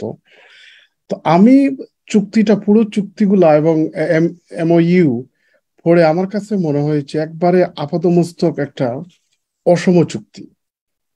বলতে পারেন যে সবলের সাথে দুর্বলের চুক্তি, অথবা একতরফা চুক্তি, অথবা এক পক্ষের স্বার্থ রক্ষার চুক্তি। মানে আস্থা চুক্তি পড়লে পরে বাংলাদেশের স্বার্থ কোথায় রক্ষিত হয়েছে বা বাংলাদেশের ইন্টারেস্টটা কোথায় ফার্দার করা হয়েছে, এক্সপান্ড করা হয়েছে, আমি পাই নাই। এবং এমওইউ যেটা, এখানে অনেক ওয়াইডলি বলে দেয়া হয়েছে, মানে ওয়াইডলি বলে দেওয়া হয়েছে এর ভিতরে আপনি সবকিছু কাভার করে নিতে পারেন। যেমন ইট হ্যাজ বিন ডিসাইডেড, মানে গভর্নমেন্ট অলরেডি ডিসাইড করে দিছে। তো তাহলে আপনার এখানে আর থাকলো কি? এখানে বলা যেতে পারতো মেমোরেন্ডাম অফ আন্ডারস্ট্যান্ডিং এমওইউতে যে ট্রানজিট দেওয়ার সম্ভাব্যতার ব্যাপারে যাচাই করা হতে পারে বা দেখা যেতে পারে, এগুলা বললে হয়তো তখন কিছুটা রেস্ট্রিক্টেড থাকতো। কিন্তু বলা হয়েছে যে ট্রানজিটের ব্যাপারে ইট হ্যাজ বিন ডিসাইডেড, তখন তো আর কিছু আর থাকে না। এরপরে যে চুক্তিগুলো আসছে, এই চুক্তির ব্যাপারে যেটা মাহমুদুর রহমান সাহেব খুব সুন্দর করে বলেছেন, যে আর্টিকেল 4 এতে মানে রেগুলার ফিজিক্যাল ইন্সপেকশন থেকে এক্সাম্পশন দেওয়া হয়ে গেছে। তার মানে কি যাবে, কেউ ইন্সপেকশন করতে পারবে না, রেগুলার রুটিন। এটা তো বললাম যে অনেক সময় আছে যে আপনি হঠাৎ করে বা অকেশনালি, এইটাও না, রেগুলার রুটিন ইন্সপেকশনও করতে পারবেন না, যাচ্ছে তাই নেওয়া যেতে পারে। এই এই ইন্সপেকশনের ক্ষেত্রে ব্যারিস্টার নাজির আহমেদ, আমি যদি আপনার কাছ থেকে জানতে চাই, আপনি ব্রিটেন একসময় ইউরোপিয়ান ইউনিয়নের পার্ট ছিল, সেখানে এই এই এই জিনিসগুলো কিভাবে হয়ে থাকে, এই আমি ধরনের আমি আসবো, ট্রান্সশিপ? এই ব্যাপারটা আমি আচ্ছা, আসবো, আমি আমার কথায় আসবে। জি, এরপর আর্টিকেল 5(1)-এ খুব রাইটলি বলা হয়েছে যে প্রায়োরিটি স্পেস। আপনি দেখেন, চুক্তির একটা পার্টি হচ্ছে, দুইটা পার্টির একটা পার্টি হচ্ছে বাংলাদেশ, কিন্তু এক্ষেত্রে বাংলাদেশের ইন্টারনাল ব্যাপারগুলোর চেয়ে ভারতীয় ইয়েতে মানে এক্সাম্পশন দেয়া হবে। এবং এন্ডোভার ওয়ার্ডটা ইউজ করা হয়েছে, শ্যাল এন্ডোভার, অনেকটা মাস্টের কাছাকাছি। এখানে এর আগে কিন্তু ওয়ার্ডটা ইউজ করা হচ্ছে যে no less would be favourable treatment would be অ্যাকর্ডেড, আর এরপরে আসছে শ্যাল। শ্যালটা এত স্ট্রংলি ইউজ করা হয়েছে, এটা অনেক সময় বলা যায় ট্যান্টামাউন্ট অথবা অলমোস্ট মাস্টের জায়গা, মানে একবারে অব্লিগেশন দেয়া হয়েছে বাংলাদেশের কর্তৃপক্ষের উপরে আর কি। আচ্ছা, এখানে আমরা দেখতে পাচ্ছি তাহলে প্রথম সেন্টেন্সে বললো যে নো লেস ফেভারেবল, পরে আবার বলছে shall Endeavour to provide priority. So exactly, exactly. আমি আইনের চোখে দেখেন, জি, যখনই আইন এবং সংবিধান সাংঘর্ষিক হয়, তখন সব সময় সংবিধান প্রিভেইল করে। জি, ঠিক অনুরূপভাবে যখনই বাংলাদেশের স্বার্থ এবং ইন্ডিয়ার স্বার্থ বা মালামাল ট্রান্সপোর্টের ক্ষেত্রে যখন সংঘর্ষ দেখা দিবে, তখন ইন্ডিয়ার স্বার্থটা প্রিভেইল করবে। এই ধারাটা কিন্তু সেটাই মিন করছে। এবং এখানে শুধু মিন করা নয়, বরং বাংলাদেশ অথরিটির উপর অব্লিগেশন দেওয়া হয়েছে to ensure that. Hmm, right, আচ্ছা, এরপরে আর্টিকেল 8-এ দেখেন লেখা আছে যে মুভমেন্ট অফ কার্গোর ক্ষেত্রে কোনো excise duty or any other levy impose করা যাবে না। তাহলে কি জন্য বাংলাদেশ এটা করতে যাবে, কেন করলো, বাংলাদেশের লাভ কি? যারা সিঙ্গাপুর বা অন্যান্য দেশ হওয়ার মতো স্লোগান দিয়েছেন, একটা কাস্টম এক্সাইজ ডিউটিও সেখানে ইম্পোজ করতে পারবে না, কোনো চার্জ লেভি, অ্যাডমিনিস্ট্রেটিভ চার্জ তো এটা কোনো ব্যাপারই না। কিন্তু আপনি একটা দেশের উপর দিয়ে মালামাল সহ অনেক গুরুত্বপূর্ণ জিনিস, অজানা কেউ জানবেও না বাংলাদেশের অথরিটি কি যাচ্ছে, কিন্তু সেখানে আপনি একটা লেভি ইম্পোজ করতে পারবেন না, একটা কাস্টম এক্সাইজ পর্যন্ত আপনি করতে পারবেন না। তাহলে এটা কিসের ইন্টারেস্ট বাংলাদেশ পেলো বা সার্ভ করবে বাংলাদেশের?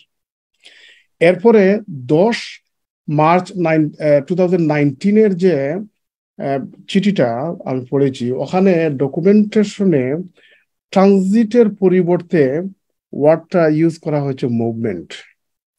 রাইট। আমি দেখেন, আমি আমি আমি এটার কথাই হ্যাঁ, বলছিলাম। যেমন দেখেন বাংলাদেশ একটা সুভারেন কান্ট্রি, ইন্ডিয়া একটা সুভারেন কান্ট্রি, সুতরাং ট্রানজিট তো হবে রাইট ওয়ার্ড, কিন্তু সেখানে এইটাকে আপনি রিপ্লেস করলেন মুভমেন্ট। মুভমেন্টটা হয় বিশেষত মানে ইন্টারনাল কমিউনিকেশন বা ট্রান্সফারের ক্ষেত্রে, অথবা যদি কোনো ইকোনমিক রিজিওনাল বডি থাকে, যেমন ফর এক্সাম্পল ইউরোপিয়ান ইউনিয়ন, তারা এমন ভাবে একীভূত হয়েছিল যে তারা কিন্তু ওই ট্রানজিট বা ট্রান্সম্যানশিপের পরিবর্তে মুভমেন্টটা ইউজ করতো। কিন্তু বাংলাদেশ তো সেক্ষেত্রে যায় নাই। বাংলাদেশ ইন্ডিয়ার দুইটা আলাদা আইডেন্টিটি। হ্যাঁ, এটা এটা তো ইউরোপিয়ান ইউনিয়নের মতো একটা কমন ইকোনমিক জোন না। ইকোনমিক জোন না। যদি মনে করেন এক্স্যাক্টলি। সার্ক সার্ক যেভাবে আগাচ্ছিল শহীদ প্রেসিডেন্ট জিয়াউর রহমানের আমল থেকে, ওইটা যদি একটা পর্যায়ে গিয়ে যদি ইউর মতো হতো, তখন আপনি ওইটাকে ব্যাখ্যা দিতে পারতেন। জি, তাহলে কিন্তু ব্যারিস্টার নাজির আহমেদ, আমি একটু এই পয়েন্টটা তার একটু ক্লারিফিকেশন নিতে চাচ্ছি আপনার কাছ থেকে। তাহলে এই যে মাহমুদুর রহমান সাহেব যেটা বলেছিলেন, শুরুতে থাকলো করিডোর, তারপরে ট্রানজিট, এবং 2018 সালে আমরা দেখছি যে তারা সিদ্ধান্ত নিচ্ছে মিটিং এ যে আমরা এখন থেকে মুভমেন্ট শব্দ দ্বারা ওগুলোকে রিপ্লেস করব। তাহলে আপনার কি মনে হয় যে এই মুভমেন্ট শব্দ দিয়ে আসলে জনগণকে একটা, মানে ইজ ইট ডিসেপটিভ, ধোঁকা দেওয়ার চেষ্টা করা হচ্ছে? আমার কাছে তো তাই মনে হচ্ছে, কারণ এটার তো আর কোনো উদ্দেশ্য আমি খুঁজে পাই নাই। এবং আমি আগেই বলেছি, প্রথমেই বলেছি যে এটা এত অসম চুক্তি, ইনইকুয়ালিটি অফ বার্গেনিং পাওয়ার, চুক্তিটা পড়লেই বোঝা যায় যে যারা ড্রাফট করেছে এবং যারা ওয়ার্ডগুলো এখানে নিয়ে আসছেন, যেমন এই ধরনের দ্বিপাক্ষিক চুক্তির ক্ষেত্রে নোবেল শব্দ কেন ইউজ হবে? যেভাবে বাংলাদেশে অহরহ মহান সংসদ বলা হয়, কিন্তু সেখানে আবার গানের আড্ডাও হয়। তো এখন এই যে ওয়ার্ডগুলা বা আরো যে বিভিন্ন ওয়ার্ডগুলা চুক্তিতে আছে, আপনি ওই ওয়ার্ডগুলা বোঝাই যাচ্ছে যে ইন্ডিয়ান কম্পিটেন্ট কি বলে সিভিল সার্ভেন্টরা তারা বুঝে শুনেই এখানে বসিয়েছে। কিন্তু আমাদের যারা ওই পাশে, তারা হচ্ছেন বলে যে inequality of bargaining power, bargain করতে যে শক্তি লাগে, যে কম্পিটেন্ট লাগে, যে ব্যাকবোন লাগে, যে সাপোর্ট লাগে, যে ব্যাকআপ লাগে, সেটা তো নাই। আচ্ছা, এখানে এখন আমরা দেখতে পাচ্ছি যে মানে লেনদেন নেই, কোনো শুধু দেন আছে, কোনো মানে নেওয়া দেওয়া কিছু নেই এখানে, না শুধু দেওয়ার কথাই হচ্ছে। আচ্ছা, জি, এরপরে দেখেন আপনি আপনি আপনি একটু আগে উল্লেখ করেছিলেন যে ইউরোপিয়ান ইউনিয়নের ব্যাপারে। দেখেন, ইউরোপিয়ান ইউনিয়নটা ছিল একবারে শেষ পর্যায়ে, নামটা ছিল ইউরোপিয়ান ইউনিয়ন। এর আগে প্রথমে যখন এটা গঠিত হয়েছিল, এটা ছিল ইউরোপিয়ান ইকোনমিক কমিউনিটি, যাকে বলে ইইসি। এরপরে এটা ক্রমবিবর্তনের মাধ্যমে চেঞ্জ হয়ে লেটেস্ট পজিশনে ছিল ইউরোপিয়ান ইউনিয়ন, যেটা থেকে ইউকে বের হয়ে আসছে। তো যখন ঢুকবে তখন কিন্তু ইউকে কিন্তু একবারে অরিজিনাল পার্টি ছিল না ইইসিতে, মানে ইউরোপিয়ান ইকোনমিক কমিউনিটি। তারা মাঝখানে ঢুকছে, তখন একটা অ্যাক্টের মাধ্যমে তারা ঢুকছে। এই অ্যাক্টটা পার্লামেন্টে তুমুল বিতর্ক হয়েছে, এরপরে সাংঘাতিক মিডিয়া কভার করেছে, পাবলিক ডিবেট হয়েছে, এরপরে আইন পাস হয়েছে, ঢুকছে। এরপরে যখন বের হয়ে আসলো, তখনও গণভোটের মাধ্যমে বের হয়ে আসছে, এবং একটা পর্যায়ে গভর্নমেন্ট চাইছিল পার্লামেন্টকে বাইপাস করে তারা আর্টিকেল 50 ট্রিগার করে বের হয়ে আসবে, কিন্তু সুপ্রিম কোর্ট গভর্নমেন্টের একবারে টুটি চেপে ধরে বলছে, না, you have to go back to parliament. এবং পার্লামেন্টে সেখানে পাস হয়ে এরপরে আর্টিকেল 50 ট্রিগার করে বের হয়ে আসতে হয়েছে। আমি এই জিনিসটা কেন আনলাম? বাংলাদেশের সংবিধানের 145 বা কতে আছে, all treaties with foreign countries shall be submitted to the president who shall cause them to be laid down before parliament. অর্থাৎ বাংলাদেশের সাথে বিদেশের যে কোনো চুক্তি সাংবিধানিকভাবে রাষ্ট্রপতির কাছে প্রতিস্থাপন করতে হবে এবং রাষ্ট্রপতি পার্লামেন্টে লেড ডাউন করবেন। এইটা সাংবিধানিক ম্যান্ডেট, এবং শব্দটা ইউজ করা হচ্ছে শ্যাল, এখানে মে বা ডিসকাশন ইউজ করা হয় নাই। কিন্তু আমি জানি না আমাদের শ্রদ্ধেয় মাহমুদুর রহমান সাহেব জানেন কিনা না, পার্লামেন্টে কখনো এই চুক্তি তোলা হয়েছিল কি না, আমার জানা নেই। যদি তোলা না হয় তাহলে ডাইরেক্টলি কনস্টিটিউশনের 145 ক ভায়োলেশন করা হয়েছে। অথচ মন্ত্রী বা প্রধানমন্ত্রী যখন শপথ নেন, এই শপথের শব্দগুলো হচ্ছে I will defend, preserve and protect the constitution। তাহলে কি হলো? এই আর্টিকেল 145A ভায়োলেট করে তার শপথের বাক্যগুলো ভায়োলেট করলেন সংশ্লিষ্ট মন্ত্রী, প্রধানমন্ত্রী বা যেই দায়িত্বে থাকেন। তো এই হচ্ছে মানে সাংবিধানিক ভায়োলেশন। কিন্তু আমার কথা হচ্ছে, এই চুক্তি থেকে বাংলাদেশ কি পেল? একটা জিনিস আপনি এবং সম্ভবত মাহমুদুর রহমান সাহেব বলছিলেন যে এমওইউতে ইন্ডিয়া, বাংলাদেশ টু ইন্ডিয়া বলা হয়েছে, কিন্তু এখানে তো এই চুক্তিতে নেপাল, ভুটানের কথা চলে আসতে পারত। বাংলাদেশ লাভবান হতো যদি মনে করেন দুটা পক্ষের স্বার্থ যদি সেখানে জড়িত থাকতো এবং স্বার্থ রক্ষার জন্য হতো, তাহলে ইন্ডিয়া যেভাবে বেনিফিটেড হয়, বাংলাদেশও তো বেনিফিটেড হওয়ার কিছু প্রভিশন থাকতো। কিন্তু এখানে তো নেপাল, ভুটান কোন শব্দ এই চুক্তিতে ছিল না এবং নাই। এবং এই চুক্তি আমি যেটা মনে করি, এইখানে বোধহয় আমি একটু কোশ্চেন করতে যাচ্ছি ব্যারিস্টার নাজির আহমেদ, মানে জাস্ট আমার অজ্ঞতা হতে পারে, আমার কাছে মনে হচ্ছে এটা একটা বাইলেটারাল এগ্রিমেন্ট।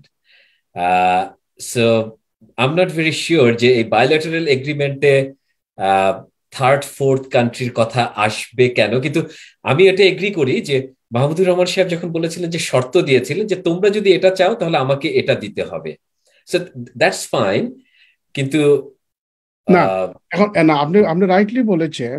আমি যখন আরেকটা পক্ষের সাথে, বাংলাদেশ যখন ইন্ডিয়ার সাথে বার্গেনিং এ যাবে, তখন ইন্ডিয়া তো চাইবেই তার সর্বোচ্চ বেনিফিট নেবে, কিন্তু আমাকে এক্স্যাক্টলি, তো বলতে হবে যে লুক, আমি তো I am prepare to do that, কিন্তু আমার হচ্ছে এই স্বার্থ জড়িত। দ্যাটস রাইট, এবং এই দুইটাকে অ্যামালগেট করে একটা এমওইউ হতে পারতো, যার ফলশ্রুতিতে এই চুক্তির ইয়েটা আসতে পারতো, এবং বাংলাদেশ কিন্তু এর পরক্ষণে নেপাল এবং ভুটানের সাথে চুক্তিতে যেতে পারতো, অথবা ওই দুইটা দেশকে এনে বহুমুখী চুক্তি হতে পারতো। এটা তো কম্পিটেন্সের বা দেশপ্রেম বা দেশের স্বার্থ যারা চিন্তা করে তাদের দরকার। এখন এমইউতে আপনি একবারে পুরো দরজা বন্ধ করে আপনি একবারে ইট হ্যাজ বিন ডিসাইডেড বলে দিয়ে দিলেন, তখন তো আর রুম ফর নেগোসিয়েশন নাই। তখন তো এরই আলোকে সিভিল সার্ভেন্টরা তারা একবারে প্রিসাইসলি যেটা দরকার ওইটা তারা নিয়ে আসছেন। বাংলাদেশের সিভিল সার্ভেন্টরা সেটা হয়তো ভালো করে কম্পিটেন্টলি দেখতেও পারেন নাই, বা দেখার সুযোগও পান নাই, অথবা হয়তো তাদের অন্য চাপও থাকতে পারে।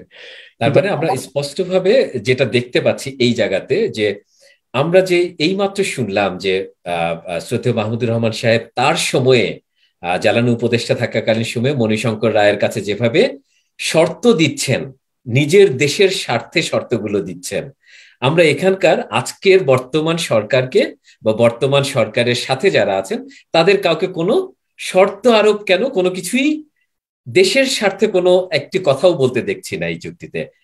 Is this the correct summary? হ্যাঁ, এটা আচ্ছা, মনে করেন জাপানের সবচেয়ে বেশি ক্ষতি করেছে আমেরিকা। হিরোশিমা নাগাসাকিতে দুইটা অ্যাটম বোম ফেলে জাপানের কি ক্ষতি করেছে মোটামুটি আমরা সবাই জানি। কিন্তু যখন আপনি ইকোনমিক টাইজ এবং কানেকশন চুক্তিতে যাবেন, তখন আপনি দেখবেন যে তাদের স্বার্থ রক্ষা করে অত্যন্ত ফ্রেন্ডলি রিলেশনশিপ হয়েছে। এখন আপনি যখন বাংলাদেশ ইন্ডিয়ার সাথে চুক্তি করাতে যাবে, চুক্তির আগেই যদি বলে যে ইন্ডিয়া আমাদের এত পরীক্ষিত বন্ধু, এই করেছে সেই করেছে, এই দিয়েছে সেই দিয়েছে, তারপর মাইন্ডসেটটা যদি সেভাবে থাকে, তখন আপনার ইন্টারেস্টটা তো আপনি পুট ফরওয়ার্ড করতে পারবেন না। তখন তো আপনি ওই বার্গেনিং টেবিলে তো আপনি একটা সাবকনসিয়াস মাইন্ডে আপনি একটা সাবসার্ভিয়েন্ট পজিশনে চলে গেলেন, আপনার পজিশনটা তুলতে পারবেন না। আপনি যদি দিল্লিতে বা ওখানের একটা গুরুত্বপূর্ণ ইয়েতে যদি চুক্তির জন্য মিটিং এ যান, আর মিটিংটা যদি আপনার একটা হলিডের পারপাস হয়, দেশের স্বার্থ কম্পিটেন্টলি পুট ফরওয়ার্ড করার চেয়ে, তাহলে আপনি কি আশা করতে পারেন? জি, না, থ্যাংক ইউ ব্যারিস্টার নাজির আহমেদ সাহেব। আমাদের সময় প্রায় শেষের দিকে চলে এসেছে। আর কোন গুরুত্বপূর্ণ পয়েন্ট যেটা চুক্তি থেকে আপনার মনে হচ্ছে যে উল্লেখ করা প্রয়োজন, এরকম কিছু থাকলে আমরা কিছুক্ষণ পরে আপনার কাছে ফিরে আসবো আবার। তার আগে আমরা একটু জনাব মাহমুদুর রহমান সাহেবের কাছে আর একবার যাব। আমরা তো দেখলাম যে সম্ভবত ওটা 2002 বা 3 সাল ছিল, যে আপনি কিভাবে দ্বিপাক্ষিক নেগোসিয়েশন করলেন বা দর কষাকষি করলেন যে নিজের দেশের সাথে। তো আচ্ছা, 2006 সালের দিকে করলেন। তো আমরা আজকাল সেটা দেখতে পাচ্ছি না। আমার প্রশ্ন খুব সহজভাবে, যে আজকে আপনি যদি দায়িত্বে থাকতেন তাহলে আপনি এটাকে কিভাবে করতে চাইতেন, সেই প্রশ্নটা। আর আরেকটি কথা, যে ব্যারিস্টার নাজির সাহেব যেটি বললেন যে এটা এটা এটা totally violation of 145A of the constitution. আমি একটু অবাক হচ্ছি এটা শুনে, যে কনস্টিটিউশনের ভায়োলেশন যদি হয়ে থাকে তাহলে আমাদের বিরোধী দলের কেউ কি এটার বিষয়ে অবহিত নন? তাদের what do they say about this? জি জনাব মাহমুদ। প্রথম প্রশ্নের জবাব হচ্ছে যে আমি এই ধরনের কোনো বায়োল্যাটারাল চুক্তি করতামই না। জোনাল কানেক্টিভিটির প্রয়োজন আছে। বিশ্বে আপনার যদি ট্রেড অ্যান্ড কমার্স বাড়াতে হয় তাহলে কানেক্টিভিটি বাড়তে হবে, এতে কোনো সন্দেহ নাই, এটা নিয়ে কোনো বিতর্কও নাই। তাহলে আমি যেটা করতাম সেটা হলো যে একটা জোনাল কানেক্টিভিটির চুক্তি করতাম, এবং সেই জোনাল কানেক্টিভিটিতে আমি 3টে এলিমেন্ট রাখতাম। প্রথম এলিমেন্ট যেটা থাকতো সেটা হলো এই চুক্তি হতে হতো বাংলাদেশ, ইন্ডিয়া, ভুটান এবং নেপাল, 4টা দেশের মধ্যে, এবং 4টা দেশের স্বার্থে এই চুক্তি হতে হতো। 4টা দেশের পণ্য পরিবহন এটা সহজ করা যেত, তাতে আমরাও লাভবান হতাম, আমরা ভুটান নেপালে এক্সপোর্ট করতে পারতাম, ভুটান নেপালও লাভবান হতো, কারণ আপনারা জানেন যে ভুটান নেপাল ল্যান্ডলক কান্ট্রি, তারা ভারতের প্রতি খুব বেশি ডিপেন্ডেন্ট। এবং আপনারা জানেন যে ভারত কতবার নেপালের উপরে এমবার্গো দিয়েছে, প্রত্যেক সরকারই একবার করে নেপালের উপরে এমবার্গো দিয়েছে। এমনকি ভারত এতটাই হৃদয়হীন, এতটাই নির্মম, যে নেপালে বিরাট ভূমিকম্প হওয়ার পরে, সম্ভবত এটা 2016 সালে ভূমিকম্পের পরে, ভূমিকম্পে হাজার হাজার মানুষ মারা গেছিল নেপালে, ভূমিকম্পের পরে তারা এমবার্গো দিয়েছিল নেপালের উপর। তাহলে নেপালের জন্য সুবিধা হতো, ল্যান্ডলক কান্ট্রি এই কারণে। তাহলে এটা একটা জোনাল কানেক্টিভিটি চুক্তি হওয়া দরকার ছিল। এটা গেল এক। এটা সেকেন্ড এলিমেন্ট যেটা থাকতো, যে পরবর্তী সময় আমরা এটা পুরো সার্কের ফ্রেমওয়ার্কের মধ্যে নিয়ে আসতে পারতাম এবং সার্কের সবগুলো দেশ এটার থেকে উপকৃত হতো। আমি এখান থেকে আফগানিস্তান পর্যন্ত যেতে পারতাম, আফগানিস্তানের পণ্য আফগানিস্তান থেকে এখানে আসতে পারত। তাহলে আমরা এজ এ রিজন, আপনারা জানেন যে সাউথ এশিয়া পৃথিবীর সব থেকে ডেন্সলি পপুলেটেড রিজন, পৃথিবীর প্রায় 25% মানুষ সাউথ এশিয়ায় বসবাস করে, কিন্তু আমাদের ইন্টারনাল ট্রেড অত্যন্ত কম,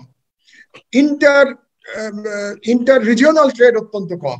সেই ট্রেডটা বাড়তো যদি আমরা জোনাল অ্যাপ্রোচ দিতাম। তাহলে এটার সেকেন্ড এলিমেন্ট থাকতো যে আফটার এ সার্টেন পিরিয়ড এই জোনাল চুক্তি যদি সাকসেসফুলি আমরা ইমপ্লিমেন্ট করতে পারি, এই চারটা দেশ ভারত, বাংলাদেশ, নেপাল এবং ভুটান মিলে, তাহলে পরবর্তীতে সার্কের বাকি চারটা দেশকেও আমরা এর মধ্যে ইনক্লুড করে নেব, আফগানিস্তান, পাকিস্তান, মালদ্বীপ এবং শ্রীলঙ্কা। এবং তারপরে SAARC+1 একটা থাকতে পারতো। SAARC+1 আমি কি বলছি আপনি দেখুন, SAARC+1 মানে হচ্ছে চীনকে আমরা এটার সাথে যোগ দিতে পারতাম। তাহলে চীন এবং সাউথ এশিয়ার জনগণ যদি একসঙ্গে ট্রেড করতে পারতো, তাহলে চিন্তা করুন আমাদের economic development, zonal economic development কতটা ভালো হতো। তাহলে এরা যদি সত্যি দেশপ্রেমিক হতো, তাহলে এই পয়েন্টগুলো তারা চিন্তা করে এভাবে চুক্তি করতে। এই হচ্ছে আপনার প্রথম জবাব। আর দ্বিতীয় যে প্রশ্নটা করলেন, দ্বিতীয়টাতে যাওয়ার আগে একটু ইন্টারাপ্ট করবো, সরি। সেটা হচ্ছে আমার মানে খুবই কৌতূহল হচ্ছে, আমি কমপ্লিটলি বুঝতে পেরেছি যে জোনাল বা ইকোনমিক জোন করতে পারলে এটা অফকোর্স খুবই বেনিফিশিয়াল হতো, কিন্তু বাইলেটারাল কোনো এগ্রিমেন্ট যদি মিউচুয়ালি বেনিফিশিয়াল হয়, যেমন আজকের যে চুক্তি, এটা মিউচুয়ালি বেনিফিশিয়াল ভারতের সাথে কোনো মিউচুয়াল মানে বেনিফিশিয়াল চুক্তি সম্ভব না। কেন সম্ভব না আপনাকে বলছি। ভারত এতই ক্ষমতাবান, এতই বড় ভারত, যে ছোট দেশ বাংলাদেশের পক্ষে ইকুয়াল ফুটিং এ আপনি কোনো চুক্তি করতে পারবেন না। যেমন ধরুন, ভারত নেপালের উপরে তারা ট্রানজিট বন্ধ করে দিয়েছে, তারা ব্লকেট করেছে। বাংলাদেশ কি কল্পনা করতে পারে ভারতের বিরুদ্ধে ব্লকেট করে বাংলাদেশ টিকে থাকবে? বাংলাদেশ যেই মুহূর্তে ভারতের বিরুদ্ধে ব্লকেট করবে, সেটাকে ভারত বলবে যে বাংলাদেশ এটা যুদ্ধ ঘোষণা করেছে। এটা নাজির সাহেব বুঝতে পারবেন, এটা যুদ্ধ ঘোষণা করেছে। এবং যুদ্ধ ঘোষণা করে ভারত তখন প্রিএমটিভ স্ট্রাইক করতে পারবে বাংলাদেশের উপরে। কাজেই এই ধরনের কোন চুক্তি বাংলাদেশের জন্য ভারতের সাথে করা মানে আপনি আপনার স্বাধীনতা বিসর্জন দিচ্ছেন। কাজে এই ধরনের বাইল্যাটারাল মিউচুয়ালি বেনিফিশিয়াল চুক্তি ক্ষুদ্র বাংলাদেশের সাথে, ইন্ডিয়ান এলিফ্যান্ট, অনেকে জানেন তো ইন্ডিয়াকে ইন্ডিয়ান এলিফ্যান্ট বলে, ইন্ডিয়ান এলিফ্যান্টের সাথে সম্ভব না। কাজে এই আলোচনা কোনো স্কোপ নাই আমার। আপনি দেখেন না ভারতের পানি আগ্রাসনের বিরুদ্ধে আপনি কি করতে পারছেন? আপনি কিছু করতে পেরেছেন আজ পর্যন্ত? ভারত যে আপনাকে তিস্তায় পানি দিচ্ছে না, আপনাকে 58টা না 54টা ইন্টারন্যাশনাল রিভার সংযুক্ত করে আপস্ট্রিম থেকে পানি নিয়ে যাচ্ছে, আপনি কি করতে পেরেছেন?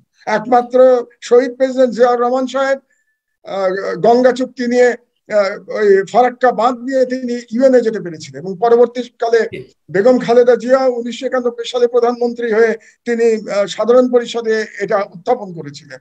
এছাড়া আপনি ভারতের পানি আগ্রাসনের বিরুদ্ধে আজ পর্যন্ত আপনি কোনো আওয়াজ তুলতে পারেন নাই। কাজেই এসব চুক্তি ভারতের সাথে সম্ভব নয়। এটা গেল প্রথম জবাব। এটা ভারতের সরকারের অ্যাটিটিউডের কারণেও সম্ভবত, তাদের ইচ্ছাই নেই। অবশ্যই ভারতের সাথে, ভারতের আপনি মনে রাখবেন যে সাউথ এশিয়াতে ভারত ইজ এ হেজেমনিক পাওয়ার, এবং এই হেজেমনিক পাওয়ার প্রত্যেকটা দেশের উপরে আধিপত্য বিস্তার করতে চেয়েছে। 1947 সালের পর থেকে প্রতিটি প্রতিবেশীর বিরুদ্ধে ভারত সামরিক আগ্রাসন চালিয়েছে। আপনি যদি সাউথ এশিয়ার ইতিহাস পড়েন 1947 অনওয়ার্ড, তাহলে দেখবেন এভরি সিঙ্গেল কান্ট্রি তার বিরুদ্ধে ভারতীয় সামরিক অ্যাগ্রেশন তারা করেছে। সেটা কোনো রাষ্ট্র বাদ নাই এই পুরো সাউথ এশিয়া। তো সেই রকম একটা আগ্রাসী রাষ্ট্রের সাথে আপনি কিভাবে দ্বিপাক্ষিক চুক্তি করে আপনার স্বার্থ রক্ষা করবেন? এটা গেল একটা। আর বিরোধী দল কেন সাংবিধানিক এই প্রশ্ন তোলে নাই, সেটার জবাব বিরোধী দলই দেবে। কিন্তু বিরোধী দলের পক্ষে আমি একটা কথা বলবো, আপনাদের হয়তো মনে নাই, যেটা যে 2010 সালে শেখ হাসিনা এই যে কমিউনিকে করে আসার পরে, যেই কমিউনিকের দোহাই দিয়ে বাংলাদেশের পরবর্তীতে সকল স্বাধীনতা বিসর্জন দেওয়া হয়েছে, আসার পরে বেগম খালেদা জিয়া সাংবাদিক সম্মেলন করে তিনি জানতে চেয়েছিলেন যে কি কি শেখ হাসিনা ভারতের কাছে দিয়ে এসেছিল, এবং বেগম খালেদা জিয়া সেই সময় দাবি জানিয়েছিলেন পার্লামেন্টে এটা নিয়ে আলোচনা করতে হবে। কাজেই বিরোধী দল যে বলে নাই, কথাটা ঠিক না সম্পূর্ণভাবে। আপনি বলতে পারেন বিরোধী দলের সেই শক্তি হয় নাই যে শেখ হাসিনাকে বাধ্য করে এই চুক্তি জনগণের কাছে দেওয়ার জন্য, সেই শক্তি হয় নাই। কেন আপনারা জানেন, একটা ফ্যাসিস্ট গভর্নমেন্ট, শোনেন, যে ফ্যাসিস্ট সরকার রাতারাতি জ্বালানি তেলের দাম 50% বাড়িয়ে দিতে পারে, জনগণের প্রতি কোনো দায়বদ্ধতা থাকলে কোনো সরকারের পক্ষে এটা সম্ভব। এটা কেন পেরেছে বর্তমান সরকার, শেখ হাসিনা কেন পেরেছেন? কারণ তিনি জানেন জনসমর্থনের তার কোনো প্রয়োজন নাই, তাকে ভোটের মাধ্যমে ক্ষমতায় আসতে হয় না, তিনি বন্দুকের নলের উপরে ক্ষমতায় আছেন। কাজেই জনগণের প্রতি তার কোনো দায়বদ্ধতা নাই, কাজেই তিনি মানে অকাতরে সংবিধান লঙ্ঘন করে চলেছেন। কাজেই এখানে বিরোধী দলের খুব করার কিছু নাই, যদি না বাংলাদেশের জনগণ জেগে ওঠে এবং এই ফ্যাসিস্ট সরকারকে একটা গণ অভ্যুত্থানের মাধ্যমে ক্ষমতাচ্যুত করে একটা গণতান্ত্রিক সরকার প্রতিষ্ঠা করে, সেই পর্যন্ত আমাদের সহ্য করে যেতে হবে। অনেক ধন্যবাদ জনাব মাহমুদুর রহমান। আমি ফিরে যাচ্ছি ব্যারিস্টার নাজির আহমেদ সাহেবের কাছে। জি, আপনার কাছে আমার প্রশ্ন ছিল যে আর কোনো ইম্পর্টেন্ট পয়েন্ট আমরা এখান থেকে মিস করছি কিনা যেটা জনগণের জানা দরকার। আমি হ্যাঁ, 2-3টা পয়েন্ট আমি বলবো। প্রথম হচ্ছে অ্যামেন্ডমেন্টের ব্যাপারে। দেখেন, অ্যামেন্ডমেন্টের ব্যাপারে আর্টিকেল কি বলে 11-এ দুই পক্ষের সম্মতিক্রমে, অর্থাৎ বাংলাদেশ চাইলেও কিন্তু অ্যামেন্ডমেন্ট করতে পারবে না চুক্তির কোনো ধারা বা কোনো term, unless Indian government wants or approves. তার মানে কি? তার মানে হচ্ছে এই চুক্তি বাংলাদেশ চাইলেও চেষ্টা করেও চেঞ্জ করতে পারবে না। অথচ অ্যামেন্ডমেন্টের ব্যাপারে উচিত ছিল যে ইদার পার্টি, দুপক্ষের কোনো পক্ষই যদি অসন্তোষ বা রিজার্ভেশন থাকে, তারা নোটিশ দিলে ওই দ্বারা বা ওই টার্মস ইনইফেক্টিভ বা স্টল হয়ে যাবে, এই ধরনের দ্বারা থাকা উচিত ছিল। কিন্তু বলা হয়েছে subject to respective parties consent. তো ইন্ডিয়া তো কনসেন্ট দেবে না, কারণ তাদের পক্ষে, তাদের স্বার্থে তারা তো কখনো দিবে না।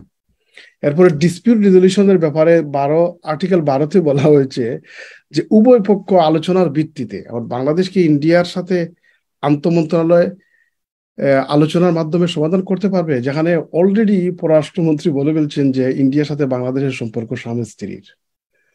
তো এই ধরনের কথাবার্তা, উদ্ভট কথাবার্তা যারা বলেন, তাদের পক্ষে এখানে মিউচুয়াল ফ্রেন্ডলি আন্ডারস্ট্যান্ডিং এর ভিত্তিতে সমাধান করবেন, এটা তো সুদূর পড়া হতো। আরেকটা হচ্ছে ওই যে যেটা মাহমুদুর রহমান সাহেব খুব সুন্দর করে বলেছেন, যে আপার হ্যান্ড যদি থাকে, তখন ওই যে মিউচুয়াল বেনিফিটের ব্যাপারে দুর্বল পার্টির কোনো বক্তব্য আমলেও নেওয়া হয় না এবং কিছু করতেও পারে না। এটা কি ইন জেনারেল এটা হয়ে থাকে, নাকি আসলে এটা অ্যাটিটিউড বাই অ্যাটিটিউড ভ্যারি করে? কারণ আমি অস্ট্রেলিয়া নিউজিল্যান্ডের মধ্যে এরকম এতটা মানে বৈষম্যপূর্ণ কোনো চুক্তি কখনো দেখিনি বা শুনিনি অ্যাকচুয়ালি। অথচ তাদের মধ্যে শক্তির তারতম্য আছে, বা অন্যান্য দেশের সাথে এই অস্ট্রেলিয়ার আশেপাশে যেই ফিজি সহ যারা আছে তাদের সাথে এমন বৈষম্যপূর্ণ আচরণ দেখিনি। এবং এই এলাকার জনগণও অস্ট্রেলিয়ার প্রতি বাংলাদেশ, নেপাল, অন্যান্য জনগণরা যেরকম মানে অত্যন্ত ক্ষেপে আছে ভারতের এই আচরণের প্রতি, সেরকম দেখি না। জি না, এইটা শিবলি সাহেব, এইটা তুলনা করে পারবেন না। বাংলাদেশের সাথে ভারতের সম্পর্ক, জিও পলিটিক্স, এনভায়রনমেন্ট, পারিপার্শ্বিক অবস্থা কোথাও আপনি পাবেন না। ইউরোপিয়ান ইউনিয়নের মধ্যে এমন দেশ আছে যে দেশের কোনো এয়ারপোর্ট নাই, অন্য দেশের এয়ারপোর্ট ইউজ করে তারা দেদারসে চলাফেরা করতেছে, তাদের তো কোনো বাধা হচ্ছে না। বা পৃথিবীর অনেক দেশ আছে ল্যান্ডলক কান্ট্রি, আরেক দেশের মাধ্যমে সেখানে সিতে পোর্টে যেতে হয়, তো সেখানে তো সমস্যা হচ্ছে না। পৃথিবীর কোন দেশে পাবেন যে বর্ডারে অহরহ মানুষ কিলিং করা হচ্ছে? সুতরাং এটা ওখানে তুলনা করলে পাবেন না। ওই জন্য আমি বলছি যে এটা আসলে ভারতের যে অ্যাটিচিউডটা, এই অ্যাটিচিউড ইজ এ প্রবলেম। হ্যাঁ, মানে এটা বড় দেশ ছোট দেশের চাইতে তাদের এই মানসিকতাই নেই যে আমরা বড় ছোট সবাই মিলেমিশে থাকবো। That what it looks like, isn't it? মাইন্ডসেটের সাথে সাথে অন্যান্য অনেক আনুষঙ্গিক বিষয় আছে যেগুলো হয়তো এক্সপ্লোর করলে অনেক সময় লাগবে, কিন্তু বিভিন্ন কারণে আপনি যেটা নিউজিল্যান্ড এবং অস্ট্রেলিয়ার মধ্যে দেখতে পাচ্ছেন বা ইউরোপিয়ান ইউনিয়নের মধ্যে অনেক ছোট দেশ বড় দেশের মধ্যে দেখতে পাচ্ছেন, এইটা বাংলাদেশ ইন্ডিয়াতে দেখতে পাবেন না। এই জন্যই এই ধরনের অবস্থার মধ্যে মিডিয়েশনের জন্য একটা পাওয়ারফুল বা তৃতীয় পক্ষকে রাখা হয়, কিন্তু বাংলাদেশে তো সেটা নাই, সেটা আলোচনার ভিত্তিতে। কিন্তু আলোচনার ভিত্তিতে কিভাবে হবে এমন কথাবার্তা যেগুলা বলেন, এখন মনেই হয় না কি বাংলাদেশের মাননীয় মন্ত্রী বলছেন না ইন্ডিয়ার কোনো মন্ত্রী বলছেন। মানে বাংলাদেশের মন্ত্রী বাংলাদেশের হয়ে এমন কথা বলছেন, সম্পূর্ণ কথা যায় ইন্ডিয়ার পক্ষে। তো সেখানে আপনি সমাধানে যাবেন কিভাবে, সেখানে আপনি ডিউ শেয়ার পাবেন কিভাবে? এই জন্য আপার হ্যান্ডে থাকলে পরে বাংলাদেশ এবং ইন্ডিয়ার পারিপার্শ্বিক অবস্থায় বাংলাদেশ জাস্টিস পাবে না। এবং আপনি বিভিন্ন বাদের ব্যাপারে তো মাহমুদুর রহমান সাহেব বলেছেন, এটা তো একবারে আঙ্গুল দিয়ে দেখিয়ে দিচ্ছে যে কি হচ্ছে বা কি হতে যাচ্ছে। আর 3 নম্বর আমি একটা পয়েন্ট উল্লেখ করতে চাই। মনে করেন ফর এক্সাম্পল নেপাল এবং ভুটানকে এই চুক্তির আওতায় নিয়ে আসা হলো, বাংলাদেশ এবং ভারত আছে।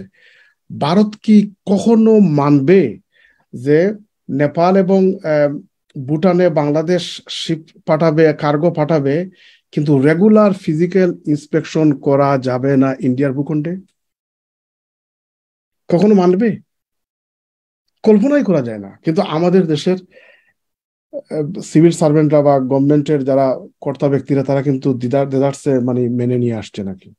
হ্যাঁ, আমরা তো দেখতেই পাচ্ছি প্রমাণ যে মাহমুদুর রহমান সাহেব যেই জিনিসগুলো চেয়েছিলেন 2006 সালে, সেটাই তো তারা মানেনি।